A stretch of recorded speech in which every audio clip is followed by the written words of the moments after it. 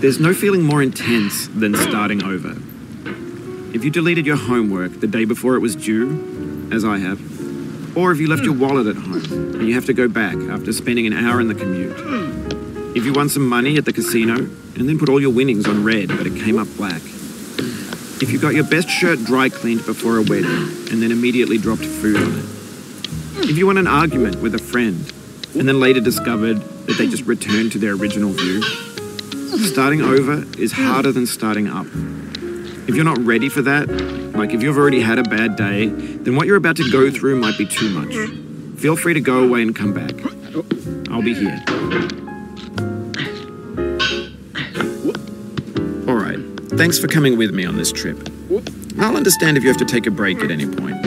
Just find a safe place to stop and quit the game. And don't worry, I'll save your progress, always, even your mistakes. This game is a homage to a free game that came out in 2002, titled Sexy Hiking. The author of that game was Jazuo, a mysterious Czech designer who was known at the time as the father of B games. And B games are rough assemblages of found objects. Designers slap them together very quickly and freely, and they're often too rough and unfriendly to gain much of a following. They're built more for the joy of building them than as polished products. In a certain way, Sexy Hiking is the perfect embodiment of a B game. It's built almost entirely out of found and recycled parts, and it's one of the most unusual and unfriendly games of its time. In it, your task is simply to drag yourself up a mountain with a hammer. And that act of climbing, in the digital world or in real life, has certain essential properties that give the game its flavor. No amount of forward progress is guaranteed. Some cliffs are too sheer or too slippery.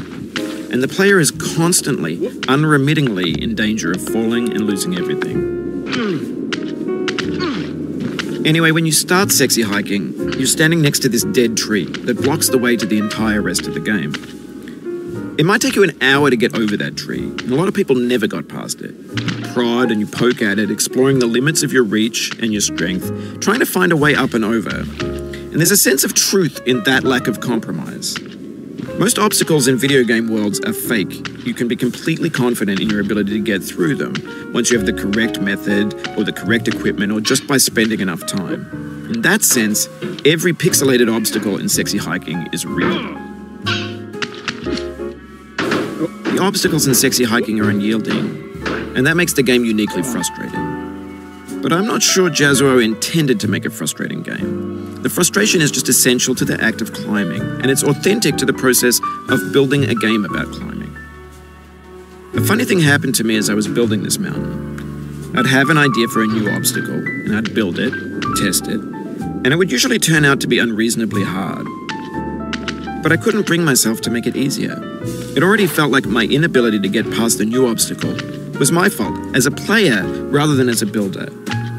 Imaginary mountains build themselves from our efforts to climb them, and it's our repeated attempts to reach the summit that turns those mountains into something real. When you're building a video game world, you're building with ideas, and that can be like working with quickset cement. You mold your ideas into a certain shape that can be played with, and in the process of playing with them, they begin to harden and set until they're immutable, like rock. And at that point, you can't change the world, not without breaking it into pieces and starting fresh with new ideas. For years now, people have been predicting that games would soon be made out of prefabricated objects, bought in a store and assembled into a world. And for the most part, that hasn't happened, because the objects in the stores are trash. I don't mean they look bad or that they're badly made, although a lot of them are.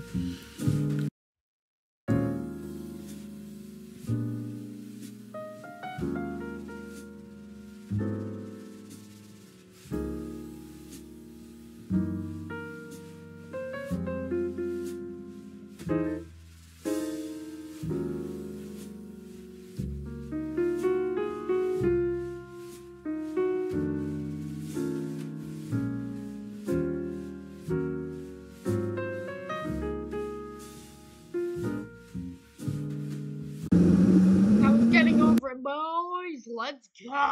4 minutes. 4 minutes.